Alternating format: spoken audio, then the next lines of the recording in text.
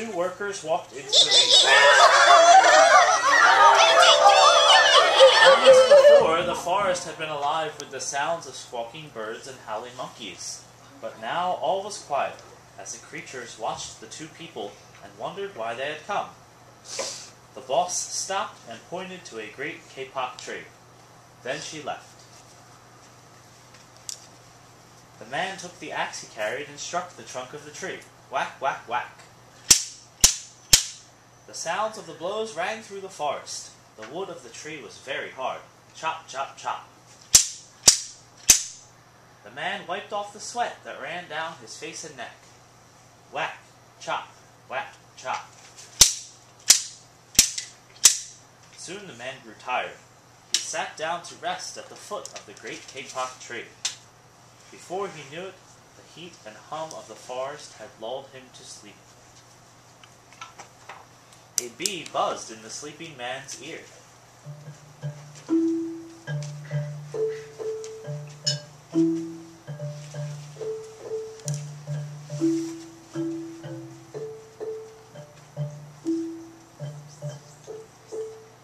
Senor, my hive is in this kapok tree, and I fly from tree to tree and flower to flower collecting pollen.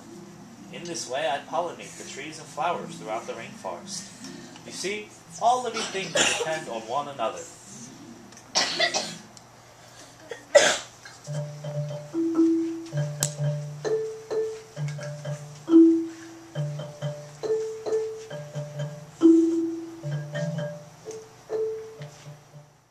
A toucan flew down from the canopy.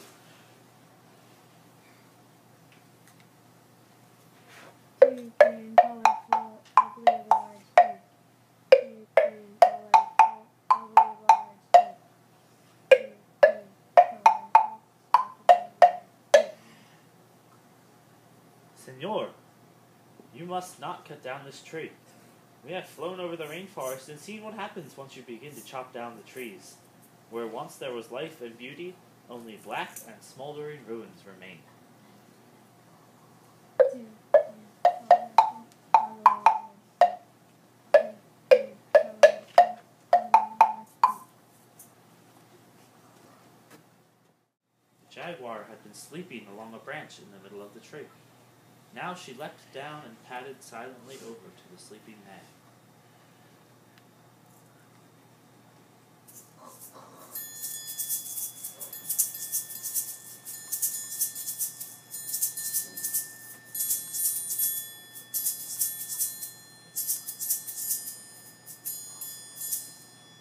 She growled in his ear, "Senor, the kapok tree is home to many birds and animals. If you cut it down, where will I find my dinner?"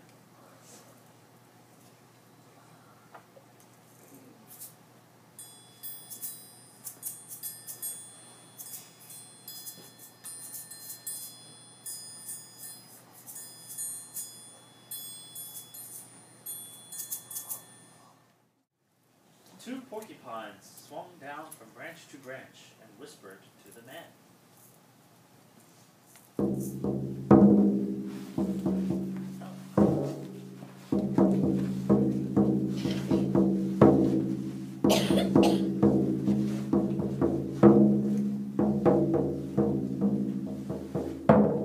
Senor, do you know what we animals and humans need to live?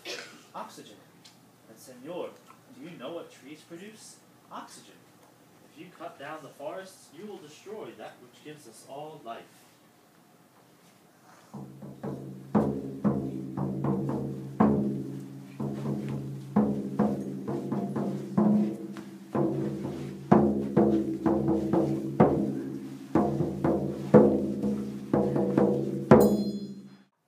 A three-toed sloth had begun climbing down from the canopy when the men first appeared.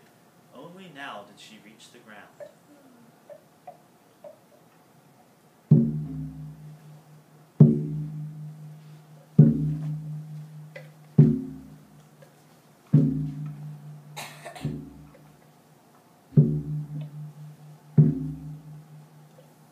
Senor, how much is beauty worth? Can you live without it? If you destroy the beauty of the rainforest, on what would you feast your eyes?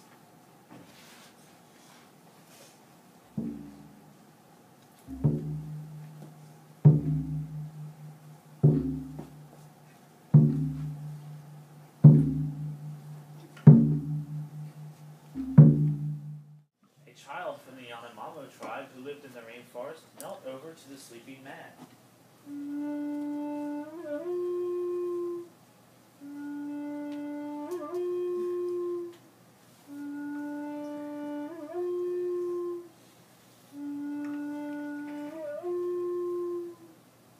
Senor, when you awake, please look upon us all with new eyes. The man awoke with a start. Before him stood the rainforest child, and all around him staring were the creatures who depended upon the Great Kapok Tree. What wondrous and rare animals they were! The man looked about and saw the sun streaming through the canopy. Spots of bright light glowed like jewels amidst the dark green forest.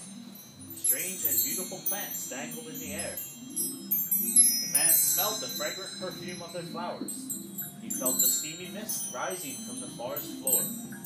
But he heard no sound, for the creatures were strangely silent. The man stood and picked up his axe. He swung back his arm as though to strike the tree, but suddenly he stopped. He turned and looked at the animals and the child. He hesitated.